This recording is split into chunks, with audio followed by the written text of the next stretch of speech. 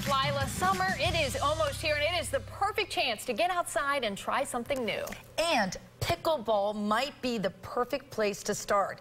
Clubs like the YMCA on Himes Avenue in South Tampa are starting leagues for the crossover sport, and that's where we find our own Lila Gross live this morning, living local. That looks like so much fun. Good morning to you both. I can already tell it's fun, and it may get a little hot this summer, but one of the greatest things about pickleball is you can play inside in the air conditioning.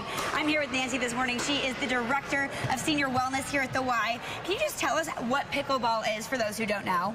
Pickleball is a great racket sport. It combines tennis, badminton, and ping pong all together.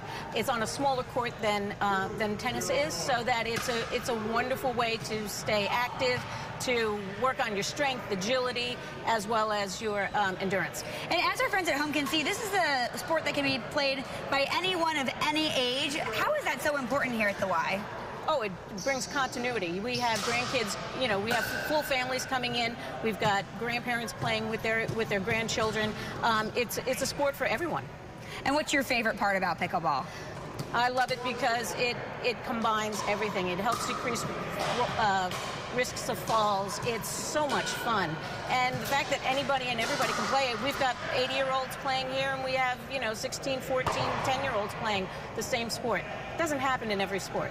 All right, guys, well, coming up, we're going to show you how to play pickleball, teach you the rules of the game, so stick around. It's going to be some fun.